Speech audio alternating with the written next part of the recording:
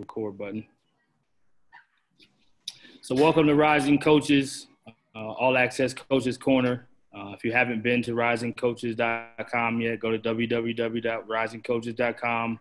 Ton of great features, memberships, really inexpensive, but get a lot of quality opportunities to connect with other coaches, learn from other coaches, and just be a part of a big coaching tree and network. So definitely check that out. But excited today to have Loyola Maryland's head men's basketball coach, Tavaras Hardy, longtime friend. I'll let Aaron jump in first and introduce him and tell a good story, and then I'll piggyback, and then we'll get started.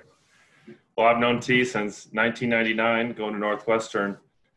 Just somebody who's a big brother to me, somebody who's always looked up to, was a leader for our team, and then continued to kind of try to follow in some of the footsteps that he's been going along, and the moves that he's made and the success he's had as a basketball coach, as a father, everything else. And so someone I just, for the rest of my life, I'll look up to. So.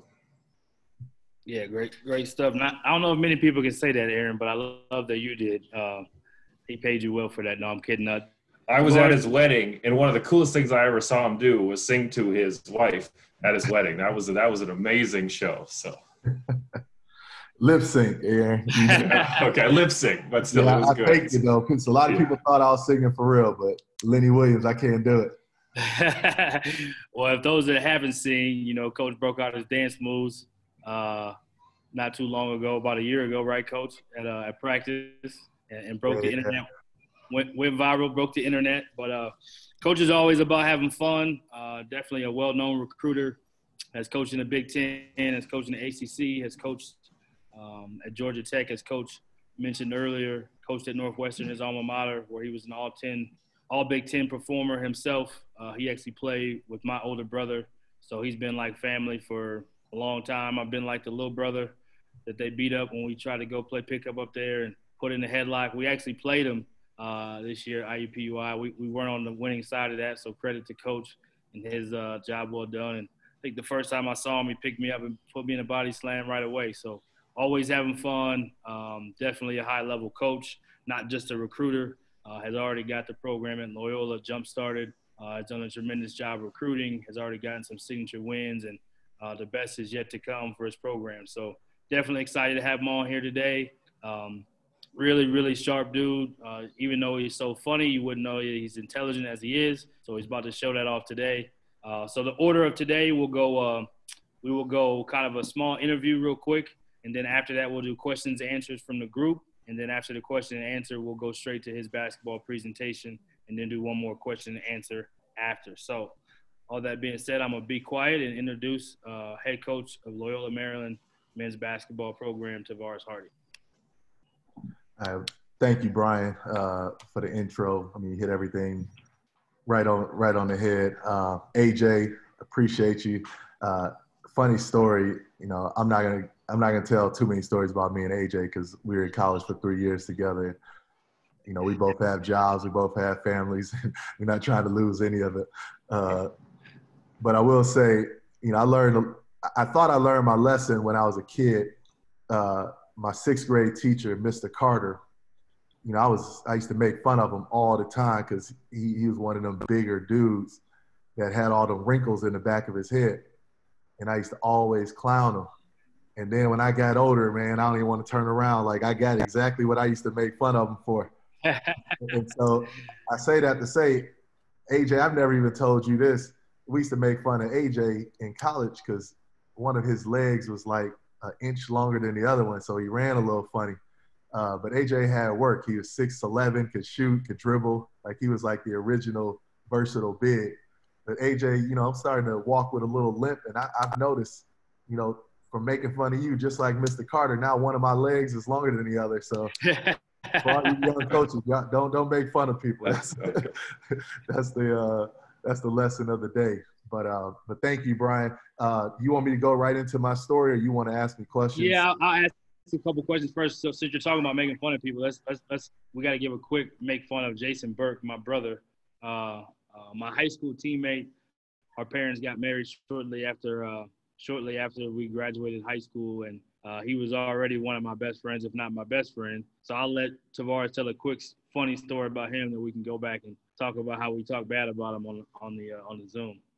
I mean, that right there is funny about Jason, because how all of a sudden you get to college and you look at your best friend and now y'all are brothers, like for real.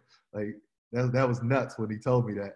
But I got a chance to meet both your parents, and great family. But Jason's my dude, man. Jason, funniest thing about Jason, when he got married, he had one wish. And y'all, I don't know if y'all probably too young to have seen the Batman TV show where Robin used to ride around in the sidecar. But after Jason, or right before Jason's wedding, he's in the tuxedo. His fiance, soon to be wife, had a dude pull up, and Jason got in the sidecar and rode around Chicago. It was hilarious. I got the pictures. Oh, man, good times, man. So speaking of funny, tell us something funny that you've learned about your family, or there's some funny story that happened during the quarantine, since we've all been locked in the house and wanting to get out and do something different.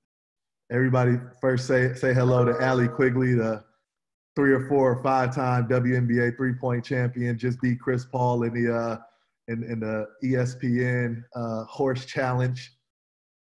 WNBA All-Star. Good to see you, Allie. Thanks for the shout out. I was just wanting to come see your face. Yeah. we got your teammate Ben on here too. So if you got anything funny on him you want to share, please do. Yeah, it'll probably come out in my story. But to stick to the script, this quarantine has been, and as I'm sure it's for everybody, obviously there's challenges, but rewarding for us parents to be able to spend this much time with our kids. You think about the amount of time we spend on the road, and I know you guys have heard everybody say this, but I got 4 kids, and I really mean it. I've really enjoyed this time with my wife and kids. But what I'll say is this, Brian, we all truly believe if you put us on Top Chef, America's Next Top Model, World's Strongest Man or Woman, because I got 2 daughters and my wife, like, we really do believe we win all that stuff right now. Like, we have been getting it in terms of the kitchen, like making what we can make. I've changed my look about 15 times. Like, last week I had my beard out to here. A couple weeks ago, my whole face and head was shaved off. Like, and we've taken pictures, photo shoots. Like, we're trying to do it up. We're trying to make the most of this quarantine, and, a little bit vain, but it is what it is. We're enjoying all that stuff. No doubt, no doubt. I've seen some of the footage, so I would say you probably could win on a lot of those shows right now, the way you guys are getting down. But tell us a little bit about your family. I know you just told us a funny story. Tell us a little bit about your family.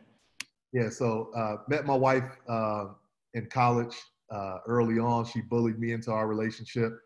I was just trying to, go out on a date, and a week later she was like, "So are we a couple or what?" And I knew later on that I'd want to say yes, so I said yeah right then, and here we go. Here we are. That was 1998.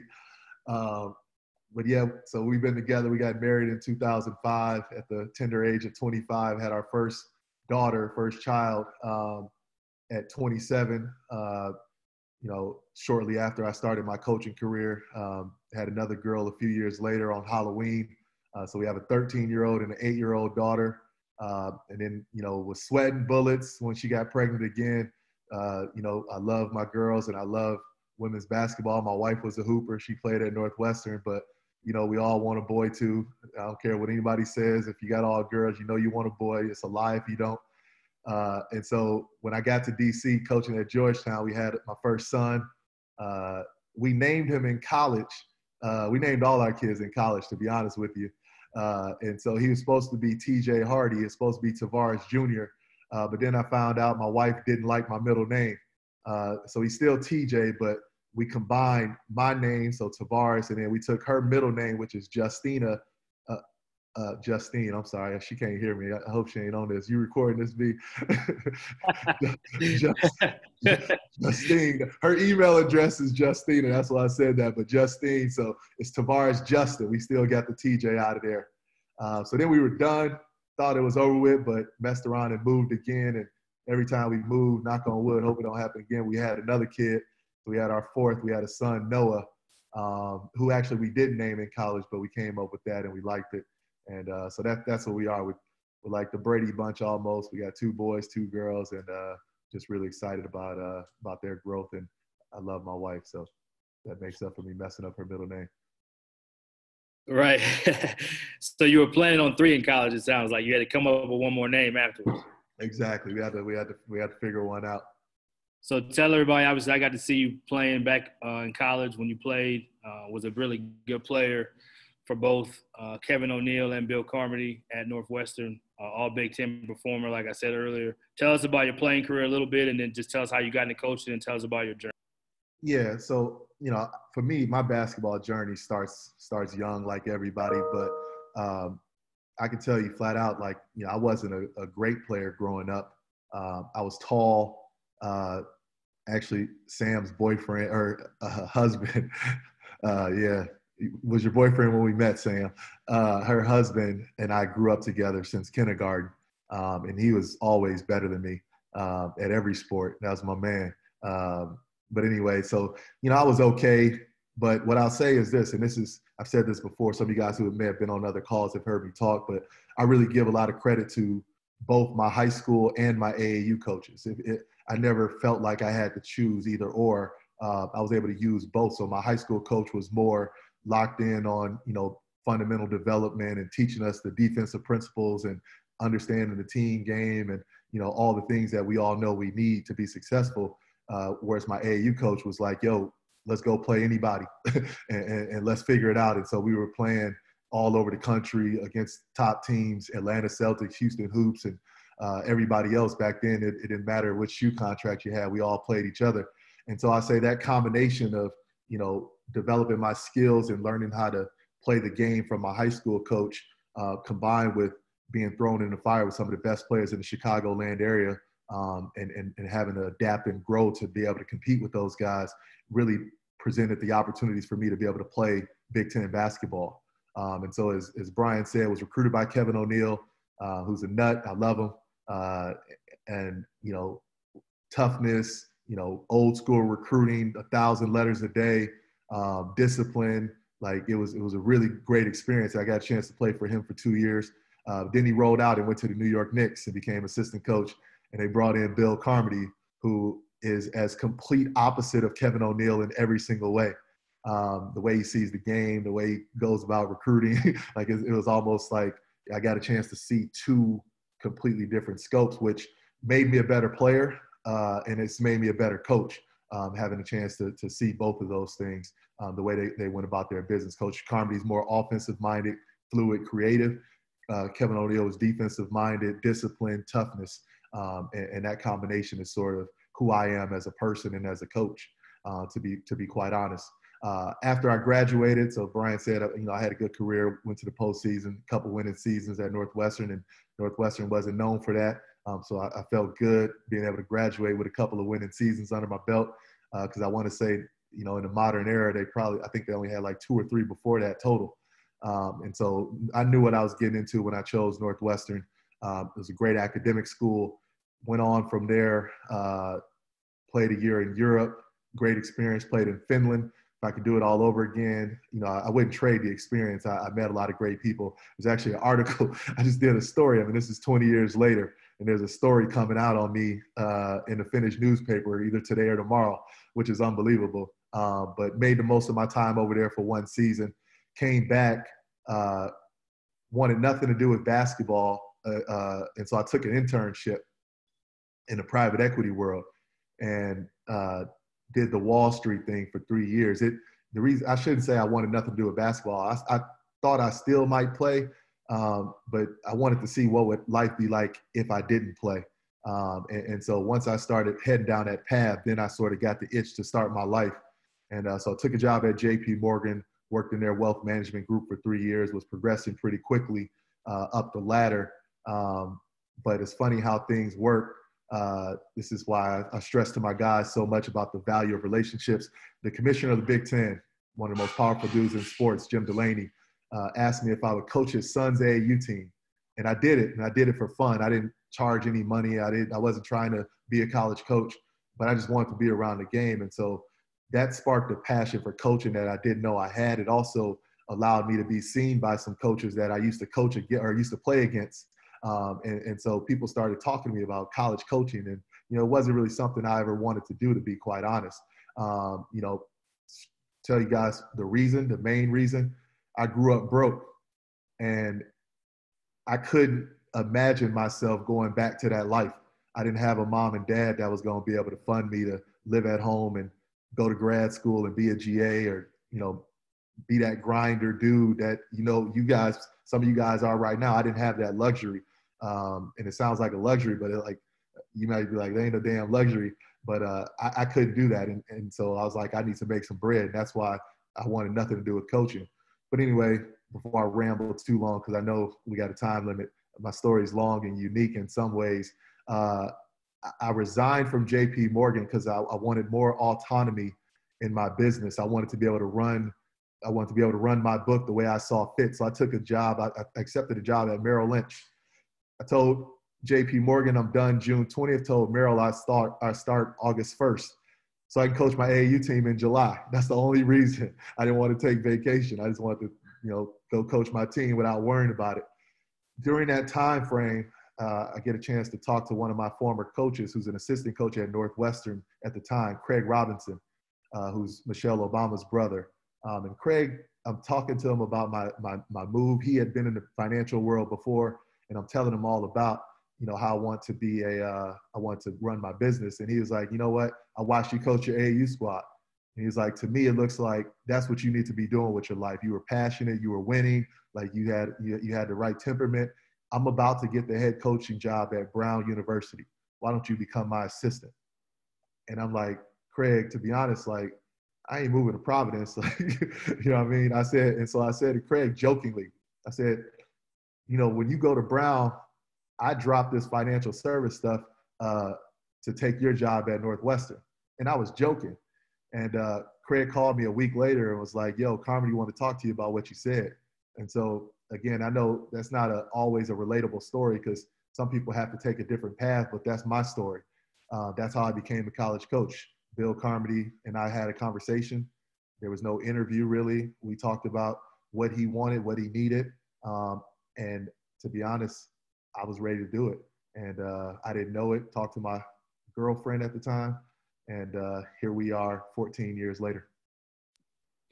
Yeah, very unique story. Very, very unique story. Appreciate you sharing that, Coach. Tell us real quick about some of the Division I moves before we kind of get into Loyola specific. Yep.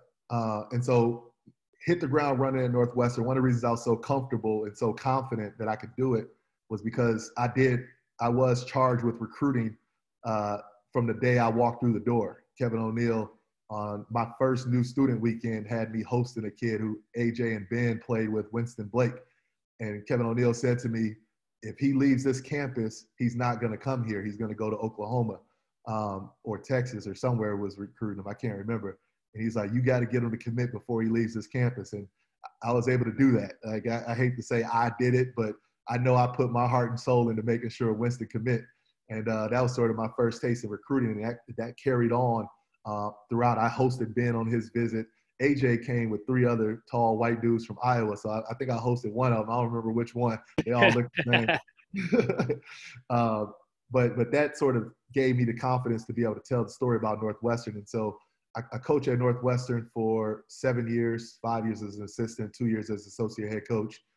Coach Carmody gets let go. I didn't really have a chance to analyze and look around. Talked to Chris Collins pretty quickly in the process. And, you know, I believed in what we had built. We had built the team. We had went to 4 straight postseasons. Was feeling good about everything we were doing. So, you know, part of me wanted to stay and be around. And so I stayed on with Chris Collins for about 2 months. And it was great. I learned a lot. I really enjoyed him. But it was actually at Jason Burke's wedding. I got a phone call from John Thompson III. And I'm a loyal guy. I don't want it to look like I ran out on Chris. But I always had that in the back of my mind, like, damn, I've been at Northwestern my entire career. And when I heard from Coach Thompson about the opportunity at Georgetown, we sat down at Brian's brother's wedding and talked about it. We talked it out. and we were all going through things. And one of the things one of my guys said was, look, we all wanted to go to Georgetown. And so I just thought it was an unbelievable opportunity to go to one of the premier programs. And so I moved on to there and worked at Georgetown for 3 years. Then I moved down to Atlanta with Coach Pastner when he was getting started. Worked at Georgia Tech for 2 before I got this head job here at Loyola. Yeah, awesome, man. Yeah, you have a diverse high major experience too. It's, a private school. Georgia Tech has its own, very unique parts to it, and then Georgetown as well. So you definitely have a well-versed background versus if you just would have stayed at Northwestern, you probably wouldn't have the same view and same lens as a head coach now. So credit to you for your career and being able to make those moves. Let's talk Loyola specific, man. Tell us about the place. Tell us about what makes it special. Just kind of give us a little bit of insight to the program. Yeah, I mean, this was, and I'll be transparent. I had a few other head coaching interviews over the course of my 12 years as an assistant coach. This was a job that when it opened, I knew I really wanted it. I knew that I didn't know if I can get involved. We weren't coming off a great season. We had a great year the year before. But when I got some traction with it, I went after it full steam ahead. I was prepared for it. I knew what it was. And I wanted it bad. And so that's how we got it. Now, if you look at the places I've been, one of the things I was able to articulate to the leadership who was making the decision here was that Loyola mirrored a lot of the things that I've been able to do. Mirrored a lot of the places I've been. And so you look at Northwestern, obviously got the Big Ten, which is different, but City of Chicago, great academic school. You got Georgetown, DC, great academic school, Big East. You got Atlanta, academics at Georgia Tech. And so like Loyola to me with Baltimore, with the Patriot League, with the chance to build something and do some special things, it was a no-brainer. And that's why I wanted it. And that's why I'm so passionate about what we're doing here. And so I think you got some questions about just the processes and the staff and all that stuff. But I feel like, being prepared for this opportunity, it really helped give me the confidence that and the know that we're going to get this thing done. And we've been able to progress in our first couple of years. And I know that the future is really bright for what we're doing. Yeah, absolutely.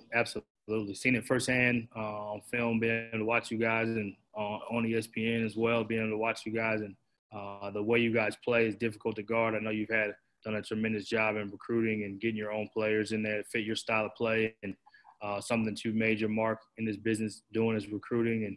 And the coaching part is the part that most people would be surprised about how good you are at actual coaching. And I mean that in a nice and a complimentary way. But no, you saying because I'm black. Exactly. We can say it, the elephant in the room, but most people would expect you to just be a recruiter. Let's call it what it is. And you've been at some high-level institutions that are high academic, as you spoke about. But talk a little bit about, and I know we didn't talk about this question in advance, but just talk a little bit about the versatility of your growth as a coach and even just you as a head coach being a really good head coach. I know you don't want to say it, but I can say it. Yeah, no, it's, again, having played for the two coaches that I played for, it sort of built, again, it helped my identity as a player. Even in college, I was fine. Like I said, I averaged like 12 a game or seven rebounds, something like that.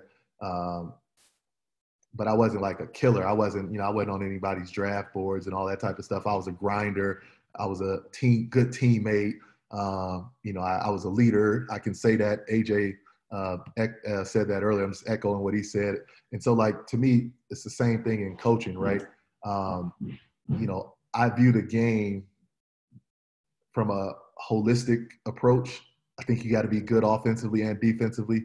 I'd say, my role as an assistant probably, especially in the later part of my career when I went to Georgetown, was more geared towards the offensive side of the ball.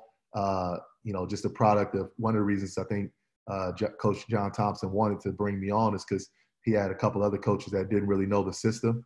And so I was able to hit the ground and sort of take on that offensive coordinator role. Whereas at Northwestern, Carmody was the man. Like I was more defensive there, making sure our scouts were on point and all that stuff. And so, that's the approach I take to Loyola is we want to be great at everything. And we inherited what we inherited. I never bash our players. They're a great group. They fought with us.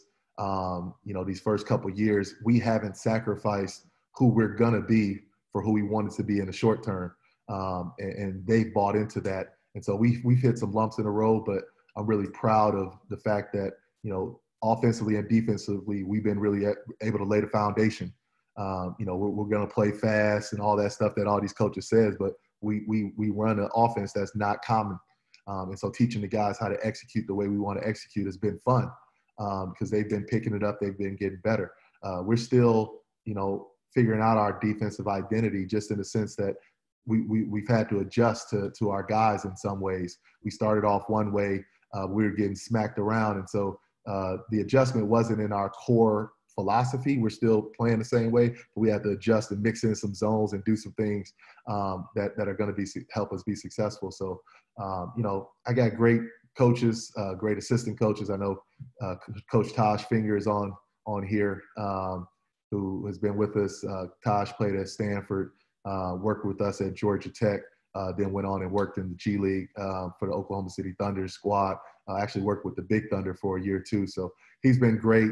He's been great with our players, great with our bigs, and really trying to help fine tune our defense. A couple of coaches, Ivo Simovic isn't on, but he's been phenomenal. He's helped us recruit at a level that our league hasn't seen before, to be honest, with some of the international kids we've been able to get. So, and then also a great basketball mind. And I see Kevin Farrell's on here, director of ops, who's a Loyola guy through and through, loves the place, and has put his heart and soul into what we're building. And then Freddie Owens, who's not on, is also on our staff. We played against each other back in the day, played at Wisconsin, but he's been phenomenal, player development and locked in on just showing our guys how to do things the right way. So that combination has been fun to work with. No, that's great. That's good stuff. And good to have familiarity on staff. Good to have continuity, which you had. I'm curious, Coach, a two-part question. One, did you have a vision for how you wanted to build your foundation and kind of go into the early years? I know you guys have hit the ground running in recruiting and had some signature wins and have progressed since you've been there. Just curious if you're going with the plan as you had, or did you have to change the plan? And then secondly, what things have you learned in your first couple of seasons in the first year? Yeah. And so I was very direct when I was going through the interview process on, what my vision was, how we were going to do things. And so number one, at the core of who we are at Loyola, and this is, based off what the experiences I had as a student athlete and the places I've been, like we are going to be a student athlete first operation. Everything we do is about their success. And so our culture is built on pursuing greatness in everything that we do, academically, athletically. And I know everybody say it, we take it further to, as leaders and in our impact on the community, we don't sway from that. We don't sway from that pursuit of greatness in what we do. And so what I noticed, and you guys probably hear me talk about it a little later when I go into my presentation, but, I didn't have to reinvent the wheel. Our university mission statement was already built like that. And so, yes, from a holistic philosophical standpoint, we haven't tried to reinvent the wheel. We've stuck to our guns, and I think it's really helped us. I didn't come in guns a-blazing. I know a lot of people come in and they get rid of the old guys and they tell them they weren't shit and that's why they lost and they got their coaches fired and all that type of stuff. That type of language is not tolerated nor desired in our program. I told everybody from the start, the cupboard wasn't bare. When I got the job, I had some things to work with. The staff had some pieces to work with. And so, we just tried to live through those core values and help those guys grow and then still recruit at the level to which we want to recruit at, which is to be the best recruiting class in our league every year. That's our goal. And, I feel like we've been able to accomplish that so far. Oh, awesome. Yeah, pursuit of greatness and everything you do is definitely kind of one of those cliche things like culture, but not everybody is in intentional and consistent about it. It's about the consistency. And credit to you guys for what you're doing there. I love it. Tell us something real quick, Coach. 3 things, if you had to say so far about yourself as a head coach that's enabled you to be successful. Yeah. And so I'd say, trying to go in order. Again, some of this stuff might sound cliche, but integrity is first and foremost. I've never compromised my bosses when I was an assistant coach, never compromised our university at the various places, never compromised my family. And so that first and foremost has allowed me to progress. I've sort of, I'd say probably number 2 is I've always known myself and I've been true to my brand. And that's why, I wouldn't say the Georgetown move wasn't really strategic. If Chris Collins would have said he didn't want me on staff, I could have ended up anywhere for my second job, right? I actually got an offer 10 minutes after the announcement came out to another school in the Big Ten, from another school in the Big Ten, to be associate head coach.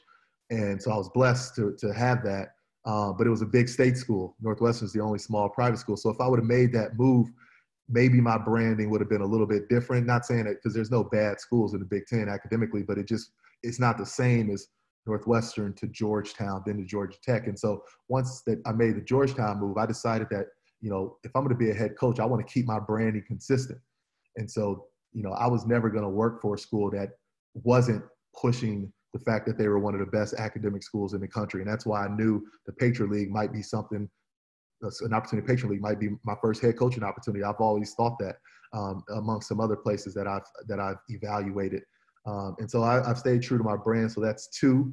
And then I'd say the 3rd is just a product of where I grew up and how I grew up.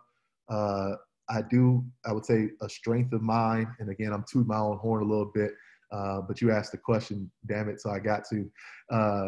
I'd say a strength of mine is ability to communicate with people from all different backgrounds.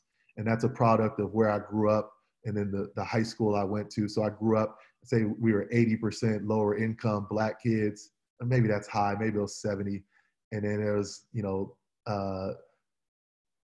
there was a farm town that bordered, we were on the southern part of our city. There's a farm town that bordered us. And so a lot of those kids came to our school as well. And so that interaction was real and authentic.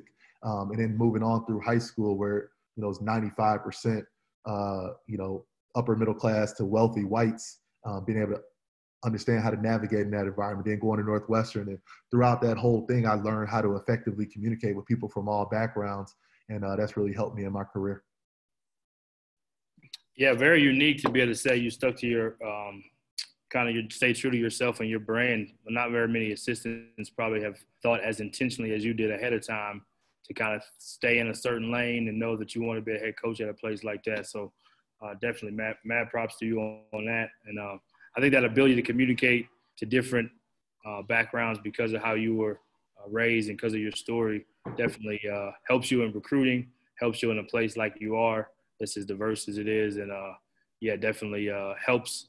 Probably when it came to interviewing, it probably gave you a great advantage too, because you had an ability to articulate to ADs, administrators, presidents as well. So again, credit. Just to speak on that real quick, it definitely helped in terms of the interview process. So, I had the phone interview with the AD, and then was one of 7 that was brought to Baltimore to interview at the Four Seasons Hotel. And we didn't know who the other candidates were, but I knew who was going to interview me. And it was 2 sets of people. The first set was my future AD and trying to think of what Jeff's title was, but he's basically a businessman, works for one of the top investment firms in Baltimore. And so I knew I was going to meet with him. So I knew that I had to be able to talk about my background in that regard. Like I was in his world, and now I'm a coach to really stoke his interest in, the fact that I'm versatile like that. And then the next set was with our VP and another board member who was a former accountant. And so like knowing that stuff going into interviews is very important, not to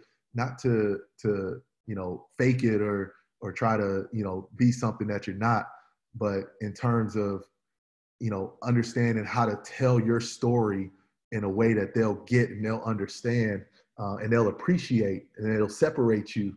Like, it really made a difference for me. And again, it wasn't fake. I just had to tell a couple more Wall Street stories than I normally would than if it would have been the football coach or somebody else that was in the room. You just got to know that, and you got to be able to communicate to your audience, but still be true to who you are. Yep. Very similar to recruiting, which makes sense why you've had so much success. I love that goal of being the best, having the best recruiting class every year in that league. I think that's big time, and eventually, that puts you in a position where you can have a chance to compete to win the league and go to the tournament. So, just kind of last question, just on Loyola. Give us one thing that you love about what you guys do in each of these four categories. Offensively, what's one thing you love? Defensively, what's one thing you love?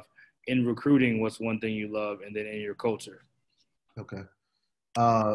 So offensively, again, just being honest with y'all, that's my baby. Even though I tried to front like I was defensive minded because I played for Kevin O'Neal. Hey, that just means you yelled a lot. Yeah. No, so the reason I say it's my baby, y'all know how it is. If you can't score, it's the worst. Like, if you're playing and you just can't score, you just feel like the world's coming to an end. What I like most about our offense, and it's by design. I'll be straight up. I do coach differently than the coach before me. We're very ball movement, player movement, focused team. And so I like the fact that our guys enjoy sharing the game. The cream rises to the top. We had a kid average 22 points, but he just was the one that can do the most. It wasn't, we weren't running set plays for him every time down the floor. So I love the fact that we play a complete team game. Before we got really injured, our synergy numbers were off the chart for year two. We were top 2 in our league in every offensive category. We were one of the top teams in the country in terms of I'm talking Ken Palm numbers in terms of assist turnover ratio, because of our style, because of how we play. Now that shifted once we lost a couple guys and it got a little dark, but that's important to me. Again, I talk more about offense. I'll be quick on defense. Defensively, I will say this, and it started right from the start. We had a resilient group, and so early on, you're in year one of your job, and you're getting your head beat in. I remember our first conference game, we were getting our head beat in. Even our first home game, actually, we played Dartmouth in our first home game, and I want to say we were down either 16-0 or maybe even 20-0 in my first home opener. It felt like shit, but our guys came roaring back, and so they play hard. They just got to be more disciplined. There's areas we got to attack that, but they do play hard and they're resilient defensively. The next thing you said was recruiting and then culture. Yeah. So recruiting, one thing I'll say flat out, we don't lie to our recruits. That's important to me. We tell them exactly what it is. We tell them how it's going to be. We don't promise. We don't overpromise. We don't make up things. And, once we get them, it's not what it is. And so, again, I've been lucky. One of my assistant coaches was a former head coach in Spain for 10 years, and he's had incredible ties over there. He's gotten us involved with some kids that could, literally play at the high major level. And so, but they also turned down pro contracts to come play here at Loyola. And it's driven by him and his relationships, but it also was a part of who we are, which is his parents, they came, this is one kid in particular who started it. They came to Baltimore, and this is all they know. This is all they want. They loved what they saw because we were real with them. We did things we need to do. We took him to nice restaurants and all that type of stuff, but we showed him exactly how he can be successful in everything, academically, athletically, as a leader, and eventually back in his community, wherever that may be. We showed him all that, and they bought into it to the point where, and I'm speaking about the one kid in particular because he's gotten the most attention. He was MVP of the under-18 FIBA World Championships last year. And he's back, and obviously, knock on wood, you never know what's going to happen, but all he talks about to his parents, I talked to his dad the other day, is just about his experiences at Loyola. And so, the coaches are passionate about player development. We say that, we mean that, and we go out there and execute that. We're passionate about them being more than just basketball players. And so now that they're living that, they're starting to see that this is what's going to make them successful in life with and without the ball. And then last thing about our culture, I don't even have to say it. That's everything I just said about recruiting. That's who we are. And that's what I'm most proud of, is that, we live that on a day-to-day basis. I sound a little bit cocky right now, but I am fired up about our future because of that. And it's not just that kid. We got 2 other ones, and our domestic kids, they're all getting the same story. Now, we got to get a couple high major domestic kids, but I told the class of 2022, y'all going to be the first ones to see us really be able to do what we say we can do. Everybody else been having to act on good faith. And luckily my assistant coach and his connections overseas has been able to get us some of those guys. Now we got to get some domestic guys to join them. But we know we got to show them first. Yeah, for sure. For sure. One last recruiting question, Coach, just in general, what's kind of maybe a challenge or maybe something that's a niche for you recruiting wise that you've been able to do? I know you talked about internationally, but is there another niche that you guys kind of focus on or kind of put energy into, or is it mainly inside the area, or is it the whole country that you kind of go with? Yeah, Loyola is not a place, just being straight up, where we're going to jump around the country and follow every lead. What I tell my coaches is we got to take care of the crib first. But the crib here is big time.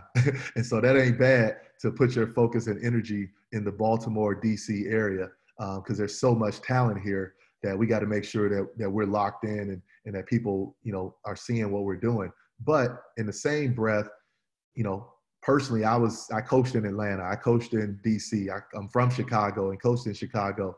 And so where there's direct relationships, and obviously I've recruited all over the country at those other places where we did have the resources to do so. And so I got relationships in Texas, California, and all that. Where there's real situations, we'll go, especially if we're not getting what we need here.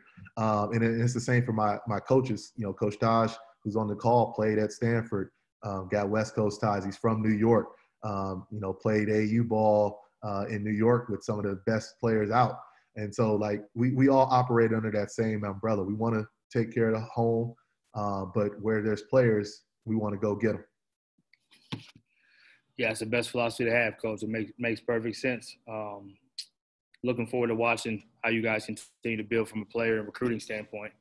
Wanted to ask, kind of changing gears and get a little bit of a heavier, serious topic, but there's been a lot of unrest about the social injustice going on.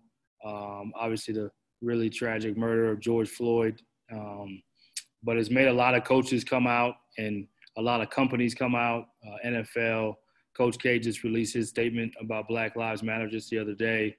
Just curious how anything that's touched your heart as far as this goes. You talked about being able to speak to kind of all demographics, anything you've done with your team or anything that just kind of has hit your heart heavy as far as that topic. Yeah. No, I mean, obviously the act itself is where you got to start. Why is this continuing to happen? Continuing to happen. I mean, it's not new. It's disappointing. It's infuriating. Personally, I look at it not so much as, I know a lot of people say, scared for their lives and whatnot. I don't feel that way. But I feel that, the lack of understanding of why we're here and how we got here and how it's up to all of us, not only on this call, but as a society, to make the changes and to acknowledge it first and foremost, acknowledge that there's systemic wrongs that are through no fault of ours, but it's destroying the fabric of who we're supposed to be as a nation. And so, that type of stuff I'm passionate about. I'll say we talk about this type of stuff a lot, to be honest with you, before all this happened. I I have a team, one of the more diverse teams in the Patriot League. I want to say we have 10, and I don't love the term people of color, but they're not all black. We got one of our, they're not all African American. I prefer the term black to be, or the word black versus African American personally, but we have 10, and then we have 7, whites / Spanish, non-blacks. And so like we talk about this stuff. One thing I did during the season, on a road trip, we watched the movie Lincoln, which is one of my favorite movies, but for college men is not the easiest thing to watch. They're speaking the old English and all that type of stuff. But there were a lot of questions coming up through my phone on text message. I would have to pause it and get on the mic on the bus. And then we got to wherever we were going. I don't even remember who we were playing. But we had a real heart-to-heart conversation, not just about slavery, which is at the forefront of all of this, but we talked about, how it's trickled down throughout our grandparents' generation, our parents, and then into today. And we just try to have those real conversations and get people to understand that, there are reasons. I tell them all the time as a coach, like, I can't coach the same way, and that's something that I just have to know and understand. Like refs, and we saw it, honestly, probably most obvious one was in Nebraska, when we were playing in a tournament. I don't think it was against you guys. I think it was the next game. Where it's just like, you can tell that reaction was because either, I wouldn't say it was just because I was black, but it was either because I was black or because I'm young or because I'm big. one of those things that I have to think about when I'm getting on a ref, or how I react to a certain call that another coach in my league who's older, whiter, or smaller don't have to think about. And it's just, again, I never want anybody, I hate, because I know it happens, I hate people thinking that, folks are playing the victim and all that stuff. I never let that stuff hold me back or anything. I don't think I was, not privileged and all that type of stuff. But I also want people to acknowledge that a lot of the systemic problems that we are because of history and because slavery existed. So I can go off on a tangent about that. I hope somebody got a little bit, but if anybody wants to talk further, I'll put my email and phone in the chat, because I can go on for days. But I will say this last thing I'll say, because I know we have people of all backgrounds on this call. Like, I also am not a believer, shouldn't say believer. I'm not a fan of calling other people privileged either, because what ends up happening is you're calling somebody that's a grinder just like you and saying they're privileged. When they know they're putting their heart and soul into things. Now, do they have some implicit advantages and all that type of stuff?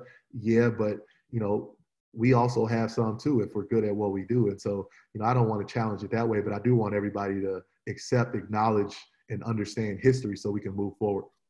No, that's that good. That don't mean I believe in them damn statues. That's not what I mean by accepting history. That's some dumb shit. Sorry. You got your headphones on, so your girl didn't hear that, Coach Lewis. No, you're good. That's an educated perspective, Coach. Appreciate you sharing that. 2 more questions before we open it up for question and answer for the room. Number 1, what's some advice you would tell your younger self now for the younger guys on the call? And then also, what's kind of your why and your legacy that you want to leave behind? Yeah. So first piece of advice I would tell my younger self, and actually it's funny, they're not around the same time. So when I was, I don't want to get into the long-winded story. As y'all can tell, I tell a lot of stories. I talk. I got a lot of in-depth. I usually get into the nitty-gritty, the details of the stories, but I'll be quick. I made a decision shortly after taking the job at Northwestern, leaving Wall Street, or leaving Chicago's banking district, whatever you call that, to buy a condo. And actually, I made the decision before I left, but I could have gotten out of it when I took the job at Northwestern. Don't ever do that. Don't buy and lock yourself into a place. It was a 3-bedroom. It was on the lake. I was excited about it. I thought Chicago was going to get the Olympics. That's really why I did it. It was 45 minutes from Northwestern. And then when I left the job, I was stuck with the place. I couldn't sell it.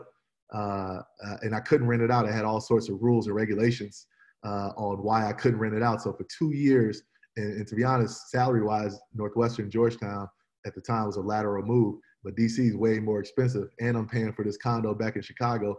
It was miserable. So don't do that. Don't lock yourself into something until you know you're going to be there a while, and you know that you can sell it or you can rent it out. That's the first thing I would tell my younger self. More importantly, probably more substance behind it is I didn't.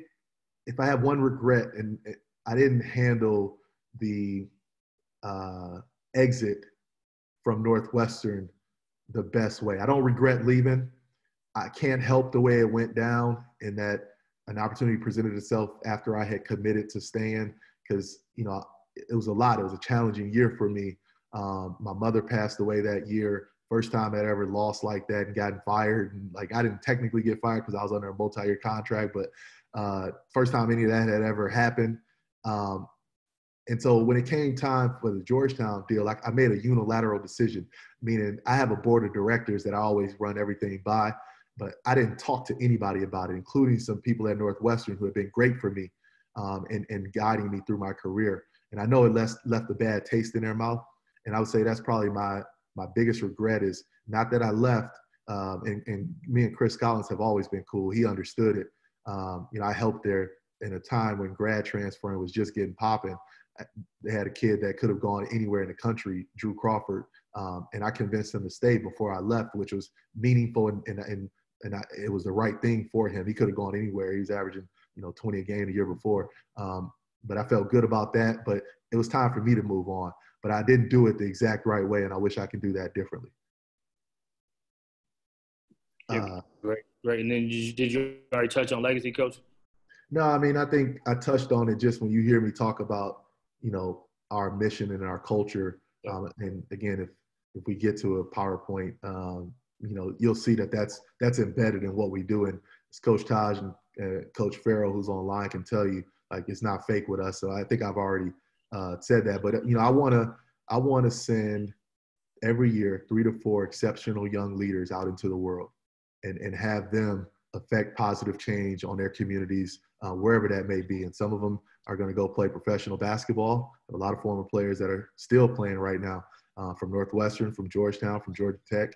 And we want to do that. We got a kid from Loyola just texted me today that he may have gotten his offer, a senior who just graduated. So the basketball is great, but we also have a lot of great guys doing other things. And that's what we want. Quick shout out, the man that got arrested, the CNN anchor, Omar Jimenez, is one of my former players. We were texting the night before he got arrested on national television for what went down. And, we have those types of people all throughout the country. And that's what I feel like is important for what I do as a college basketball coach. That's awesome. Big time stuff, Coach. Big time for sure. If we can get, I don't know if he's available. He may be available, may not be. We got Ben Johnson, former teammate, on the line. We're going to give him a couple minutes to say a couple words about Coach. If he's not busy, if he's tied up, we'll just open up to the room and go ahead and have questions.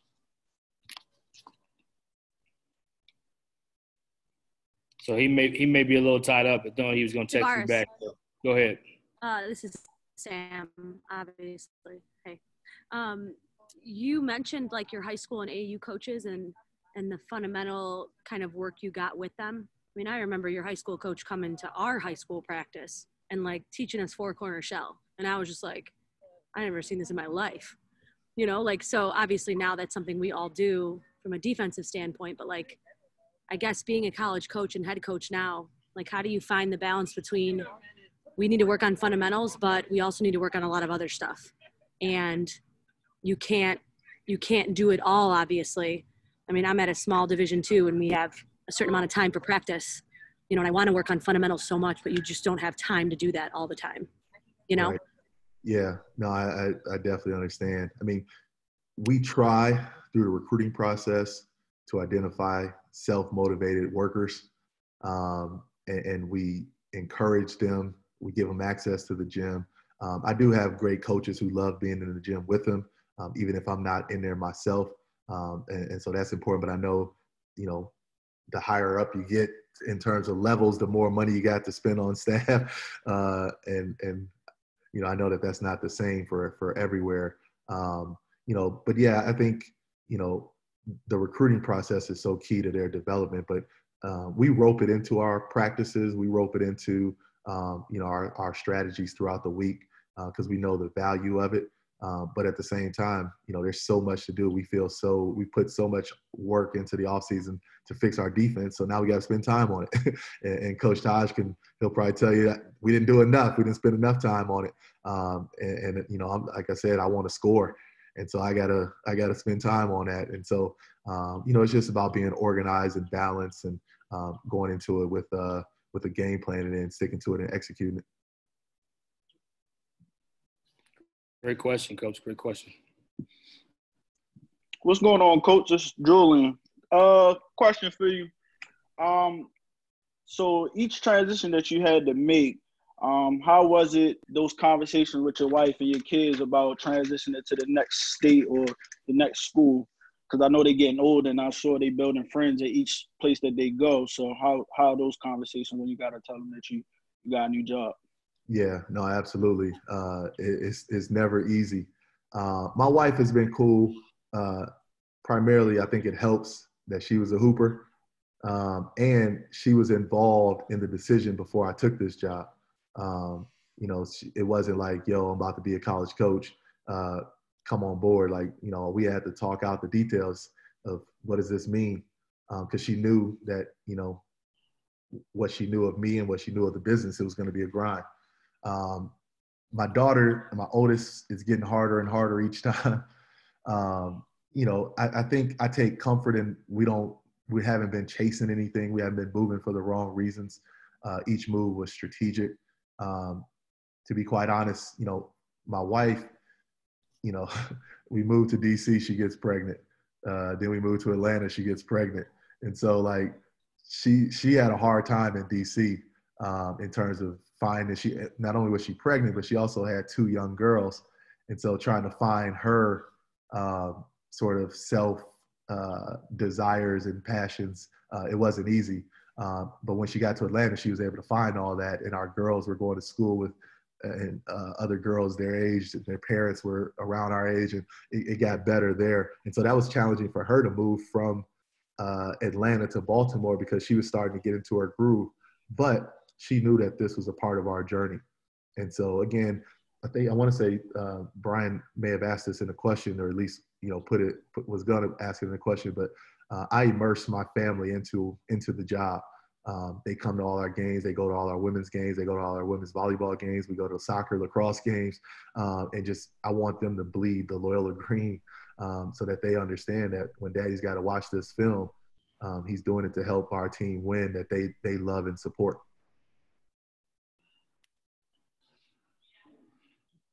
Good question, Julian. We'll take a couple more before Coach gets some breakdown for us. Go ahead.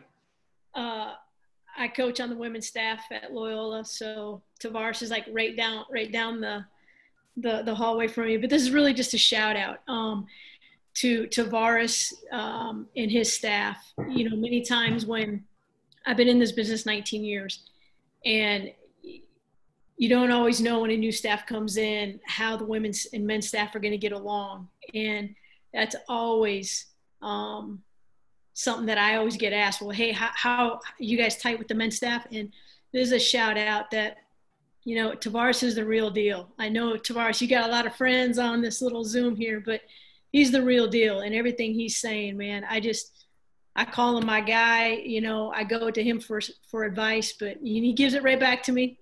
He gives me a hard time, and I got you, big fella. But just really you tell him what I gave you a hard time from. We're all family. That's right.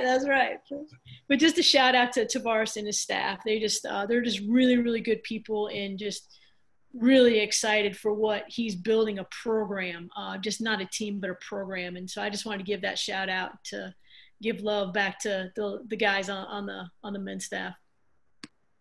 Thank you, Shelly. Yeah, that was awesome, Coach. T, I was going to ask, obviously this is maybe a little bit narrow focused, but being a Princeton guy myself, having played for Carmody, coached with him, obviously worked at Georgetown. What are things that you're doing now with the offense, like with the Princeton offense, and how you're using all the years of playing it, coaching it, and then, but kind of fitting it to what you want to do now as a head coach? Yeah. No, it's funny because at each move, especially after I left Northwestern and in Georgetown, we ran it. And at Northwestern, we had ran it so effectively. I'd say, got to give a shout out first to our former coach, Bill Carmody, and even Pete Carrill, because they were ahead of the game. They saw the game and the way they taught us how to play. And this isn't being cocky, this is being real. And I can prove it to you all. They saw the game. They saw the future of the game before everybody else could see it. And so the spacing, the ball movement, the player movement that we were being taught has become very prevalent in the game today across the board. And so by the backstretch of our time at Northwestern, people don't even realize, everybody thought Princeton offense, slow down. They beat UCLA 43-41. That's what they think of it. We were scoring at will in the Big Ten. Now, yeah, when we're playing Jared Sullinger and them, and we know it would be stupid to try to beat them in the foot race, or Michigan State, Draymond Green, we beat those teams because we can adjust our pace. But we also led the Big Ten in scoring. People didn't realize that. And so then when I get to Georgetown, I didn't realize they were more old school than us. They just had better players. They had pros. And so where we would cut backdoor, AJ, you probably remember somebody throw a bad pass, you're falling out of bounds, reaching out, trying to get it, and you throw up a hope layup and spin it and it rolls off the backboard. Georgetown dudes would grab that and then vertically go up and dunk it backwards. And so being able to see that and coach that at that level really showed me what it can expand to and what it can grow with. Then getting to Georgia Tech, and I got to give a shout out to Hayden on board, who I work with at Georgia Tech. But Coach Pastner, to his credit, gave me a lot of autonomy in terms of putting in our offense. And so being able to see how it can translate to the ACC, and we were more of a defensive team, to be honest. Defense won us our games. The reason we went to the championship of the NIT year one when we were projected to not win a game in the ACC, it was because of our defense. That was the bread and butter. But we won those games down the stretch because the guys got more comfortable with our offense. So long-winded way of saying, you watch the Spurs, you watch the Nuggets, you watch Golden State. Golden State's running low post play, AJ. They're split screening. They're doing all the things that we were taught when we were players. Denver Nuggets is running point screen away. They're running point over the top. The Boston Celtics, they're running so much of what we did. And so now it's easier to sell because I can pull up a film right now of Andrew Kosteka, who was our best player last year, hitting the pinch post, screening away, popping out, banging a three. And then I can pull out a clip of Will Barton doing it from the Denver Nuggets, or Klay Thompson doing it. And we can show that to recruits, and really helps drive our story. Or we can show it to our players and help drive their belief in what we're doing. And so, that's been the fun part.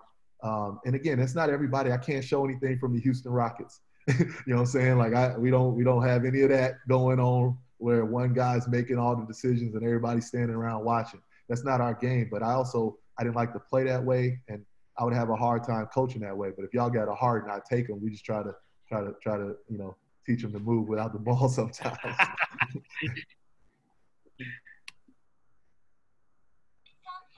Coach Hardy, I got a question for you. Justin from Dartmouth College here.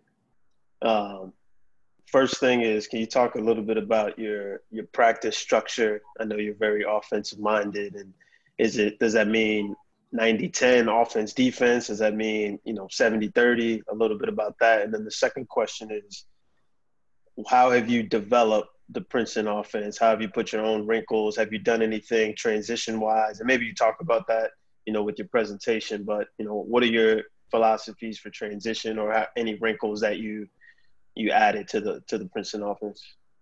Great questions, man. Great questions, Jay. I'll go with that one first because AJ also kind of asked something similar, and I didn't really get to that part. I kind of went off on a tangent, but I think the other stuff was helpful too, AJ, I hope.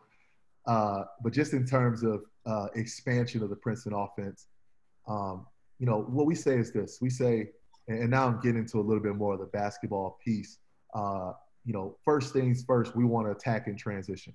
And so what does that mean? Everybody says they want to play fast. You know, that's how we got to recruit. We got to tell everybody, but nobody's playing like the running rebels back in our day. Like nobody's just helter-skelter, right? And so what we say is with our transition attack, first and foremost, in our film sessions, we celebrate our defensive stops.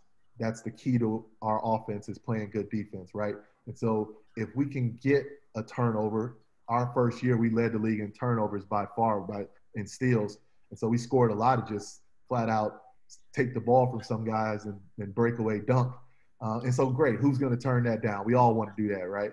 But we also, in year two, we said that may have cost us in some cases. So we weren't going to go crazy shooting every gap when we're giving up layups by going for every steal. That wasn't going to define our game. But what other ways can you generate points off defense besides just steals?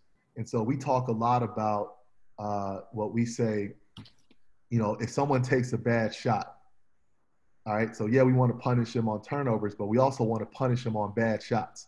Because usually when a bad shot happens, you know, your teammate's pissed off because you looked him off.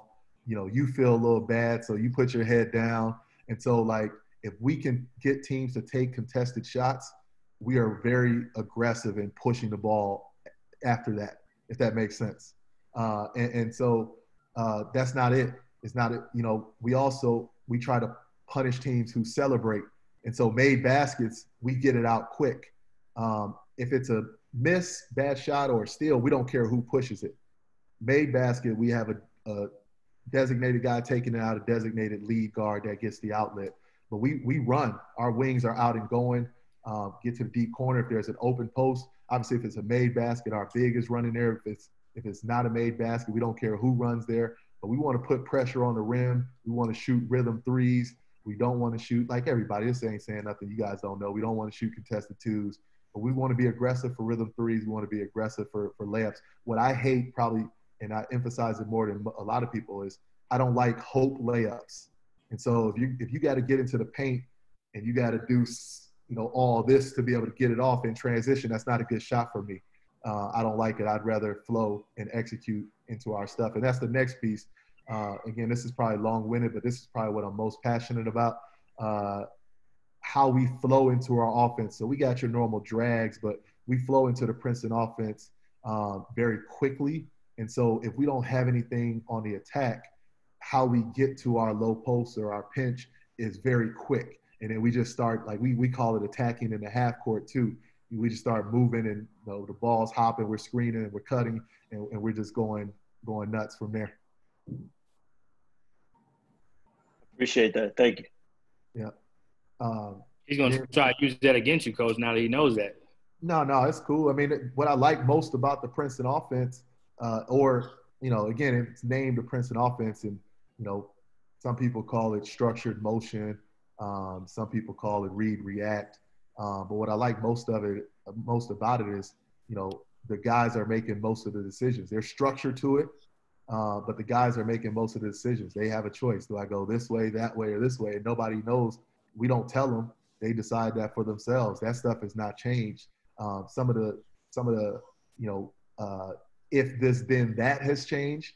Meaning if I go this way, what I do versus what JT3 did versus what Carmody did, some of that has changed. But giving the guys the choice has not changed, and that's what's fun that's why it's fun to coach. And it can be dangerous. The better players you get, the more they can do a lot of different things, the harder you are to guard, and that's what we want to get to. What was the first part of your question? The first part was just your practice structure. So with that, you know, how much time it takes to learn the Princeton, and, you know, you seem to be very offensive minded. Just how much, what's the breakdown? Is it 70-30? Is it 90-10? Yeah. And so hold on. We should probably let Coach Taj answer the question, right? See, Coach Taj, you know, Coach Taj wasn't with us year one. We'll let him answer first, then we'll let Coach answer. Yeah, I'll give year one, and then I'll give a brief year two, and let Taj tell you if I'm lying or not. I would honestly say that it's probably we earlier on in the season, we focused more on defensive drills. And then, I mean, like most programs, I think as the season goes on, you start playing more 5-on-5. But I think it's probably 60-40 offense. Okay. Which is way better than what it was the year before, as Coach Farrell can probably tell you. Where, you know, I started, you know, when I first got the gig, I had the spring workouts, I had the summer workouts. And, you know, to be honest, one of the best things for me my first year was that 2 months I spent with Chris Collins, and seeing how what he prioritized first. And then spending, you know, being at the first 2 years with Josh Pastner. You know, when I got to Northwestern, Carmi had already been there 6 years. JT3 had already been at Georgetown forever. But being able to be up at the ground level and how they structured things was important to me. But then once, to Taj's point, it happened sooner than year one than year two. But eventually you get to a point where, like, damn, man, you know, we gotta score. we gotta put the ball in the hole. And so that 60-40 year two was probably 60-40 to start of year one, and by the end of year one, it was you know, you got about 5 minutes to do the scouting, and we're moving on. Thanks again. Tavaras, Adam Hood, UTSA. I just had a question. Again, obviously this business is highly competitive. There's a lot of people that want jobs. What are 2 or 3 things that made you so desirable? You know what I mean? Like, again, you're desirable. You're a minority head coach. It's like, whatever you got on the escalator, you got to let us know, man. You got to get us behind the curtain. But what was it? What do you feel like allowed you to be so desirable? You get fired and then you got a job from the Big Ten right away. You know what I mean? Like, a lot of people, it's Struggleville. You know, but with you, it seemed like you were just kind of like the chosen, not the chosen one, but you know what I mean? Like, the struggles just didn't find you. No, I remember.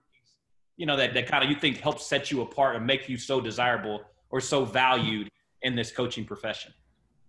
Yeah, I remember the first time I talked to rising coaches in Vegas, and I was like, man, I don't know if I want to do this because my shit different than everybody else's. And I don't mean that in a negative way. Like, I almost feel it negative towards me because, like, y'all probably looking at me like this dude is privileged. You know what I'm saying? Like, he ain't have to go through what we went through. Like, he ain't grind. He ain't. You know. I'll say this part before you finish the story, though. I think part of it, he was a really good player in the league, but he handled himself so well as a player.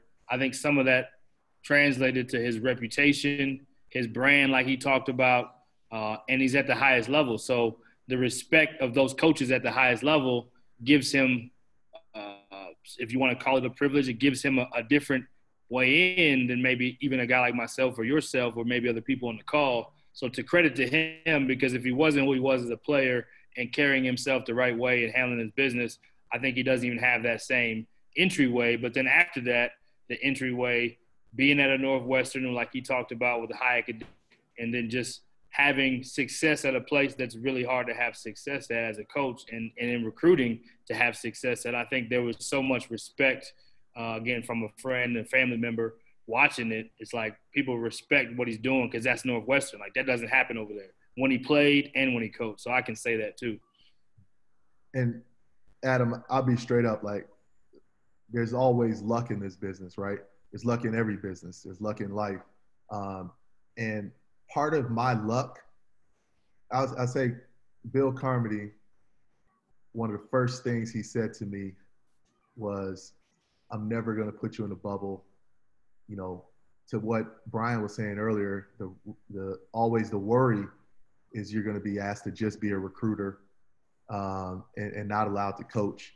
And he's told me that right away, that's not what this is going to be. If that's what you want to do, just be a recruiter. This isn't the industry for you. Now go help me get players. now go recruit. Was sort of the conversation. But and I had to, like, that wasn't his thing. He hated, I shouldn't say hate, that's not the right word, because he was incredible when he wanted to do it. You know, I took him to Atlanta, Mr. Basketball, Jershawn Cobb, you know, and we're battling some ACC schools, and I had to beg him to come down there and do the home interview with us because that just wasn't his thing, which was great for me because I got a chance to do all of them. I got a chance to do all the home visits by myself. And so I was getting that experience and exposure early. But, just to shout out Bill Carmody, when he came down, because I was like, Coach, I can't do this one by myself. Like, you got to put your weight in here. He was phenomenal. He was incredible. I was mad. I was like, dude, if you did this all the time, we probably would have got Jabari Parker or somebody. But anyway, that's another story. But the fact that he gave me those responsibilities, and the coaches in the league knew him. They knew that he was an introvert. They knew that he was a brilliant basketball mind, and so they knew I was learning from him. But they also knew that I was having to do some things that a lot of assistant coaches didn't have to do, because of his personality in some ways. And I was lucky that the only reason I got the job was because Craig was leaving, and Coach didn't know that many people that he wanted to even mess with like that. You know what I'm saying? That's the only reason I'm here, is because he didn't know that many people. And I can say this, he wasn't going to have an all-white staff, so he damn sure didn't know that many black people that he wanted to mess with like that. And so that's why when I made that joke, it probably like took some pressure off him, that he didn't have to go, trying to find something. It's just what he was an introvert. He wasn't out there like that. And that helped me. That really helped me sort of build that brand, that it was authentic. It was real work that I was putting in, because I was lucky enough to work for Bill Carmody. Awesome. Coach Carter, I got a question, man. I was just going to ask you, just being a black coach, have you ever got like some type of crazy stares or some type of crazy discrimination against you?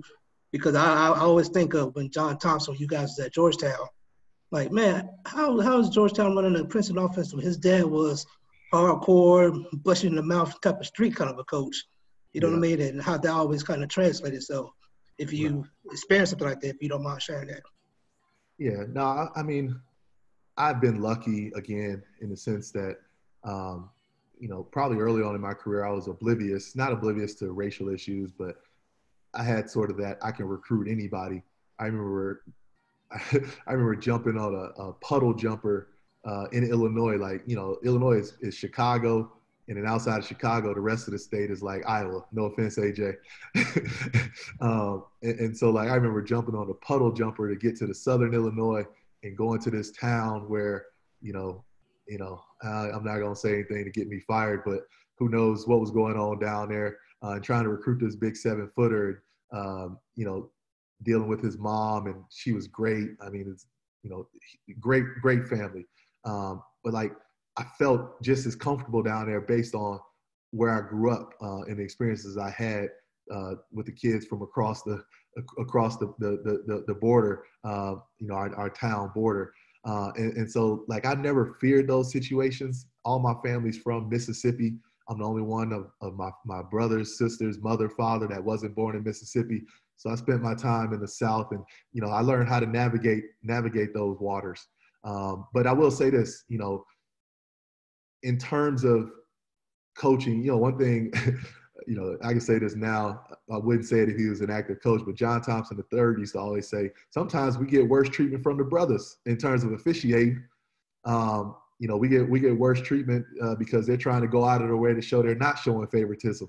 So sometimes that happens. And then in other cases, I'd say in terms of recruiting, I get with a group of first-time black head coaches on Sunday evenings, and we talk about all sorts of different issues. One thing we talk about straight up is that from a recruiting standpoint, because of society, sometimes black kids don't hear us the same way they hear white coaches, just because of the way society always has been. And so, like, who do you look at as being, better in some cases? And it sometimes it's the parents. It just happens. Now, sometimes, they do hear us the same way, or they do hear us a certain way. But we talk about all the time how, we have to be very, we're a lot of us. And again, this is probably too much stereotyping than I like to do, but we say we keep it real. We tell players the truth, and being straight up, some white coaches don't. And some black coaches probably don't too. We're not all the same, and a lot of white coaches tell the truth too. Like, I'm not saying that, but I know there's a lot of cases where we lost recruiting battles when I was at Georgetown. The coaches that I wouldn't let my son go play for, I wouldn't let my daughter go play for, and I know I would let my son or daughter go play for John Thompson III, and that's frustrating sometimes when you see that happen.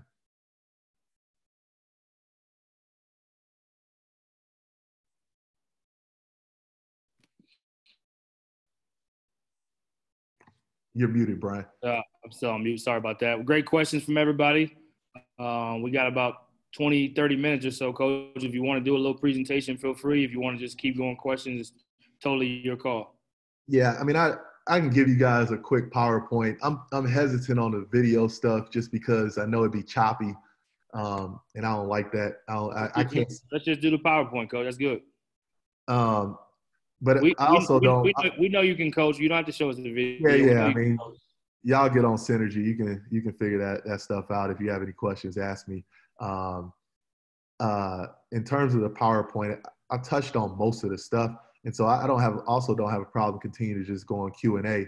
But I can give you guys just a little bit of sort of how I structured the program.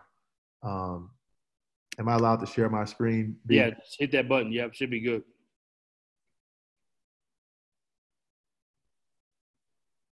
Let me know if you have any trouble.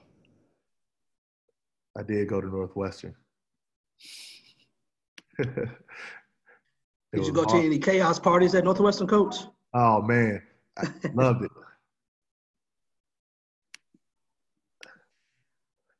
And so just a little bit, I mean, to answer that question, yeah, I love chaos. That was one of my favorite times of the year.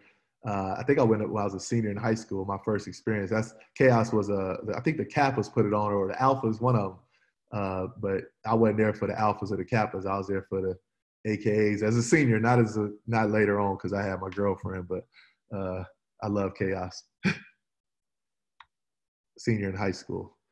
So this is one thing I'll say. Hopefully you guys can all see it and hear me. When I was going after the job at Loyola, a big part of, I'd say why I got it was because like I said earlier, I knew what it was.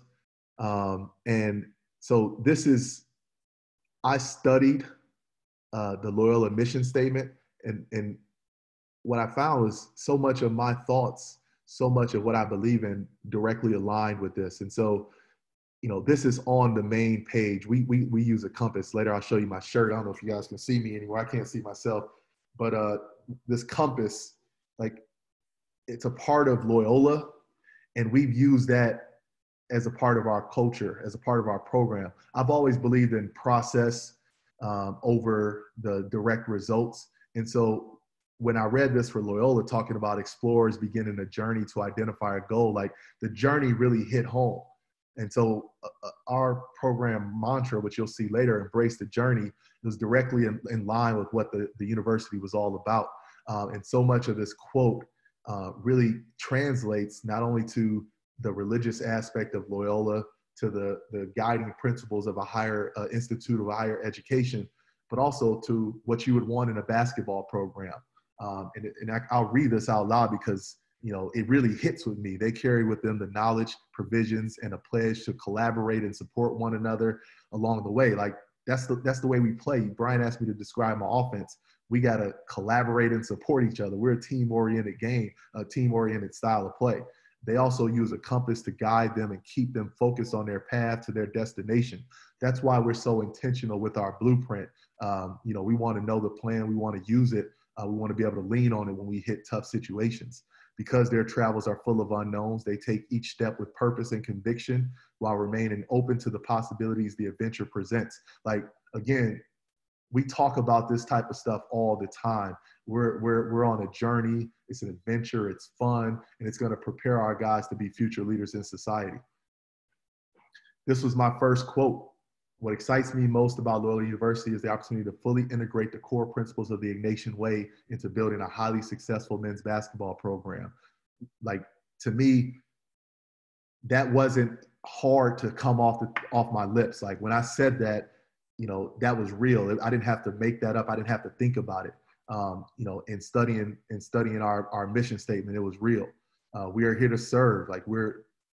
As coaches, you'll see we serve our student athletes. Our student athletes will go on and serve their greater communities. Our success will be defined by that. Our mission is very simple: inspire and empower our student athletes to be great academically, athletically, in the community, and as leaders. And in our vision, and this is where the meat and potatoes are of our operation, we want to provide an unparalleled student athlete experience, and all the different things that go into that. We don't sugarcoat. So this is how we define those 4 categories, which is, if you look, if you see our compass that we keep, and it's our program symbol, we always put athletic success on the north side because that's at the top, and we know that all our players want to be pros and they want to win championships, and for us to deny that and lie about that, being their ultimate goal would be us not being true to ourselves or true to them. But it's not just about that. This is the other stuff that, you know, we want to make sure that we're stressing, and, you know, they're all equally important in terms of our attention to detail in the areas. So these are our core values. And obviously it's a little corny in terms of using the word great. We talk about being Loyola great, but these are trained and they're taught. If we can recruit them, great, we want to do that, but definitely these are constantly emphasized throughout our program. We're gonna grind. We gotta be one of the hardest working, if not the hardest working teams. I never say we're the hardest workers because we don't know what everybody else is doing, but we better be up there in the top, and our work will prove that. The responsible piece is so critical because I don't like pointing fingers. I don't like blaming. I don't like, you know, any type of situation where, you know, we're telling our administration that, you know, we would have been good, but this is what happened. Like we gotta be responsible for our own actions, control the things we can control, and go about our business the right way. Enthusiastic, equally important. You can't be successful in these things if you're not excited about them. If you don't come to practice with energy and enthusiasm, you're not going to have a great practice. If you don't care about the things you're learning in class, you're not going to learn anything.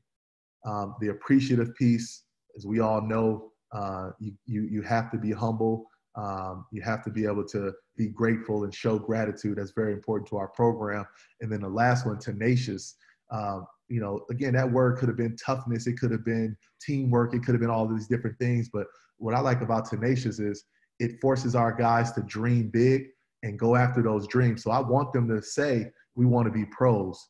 All right. Then what are you going to do about it? You know what I'm saying? Like, once you say that, what are you going to do about it? I want them to, am I frozen?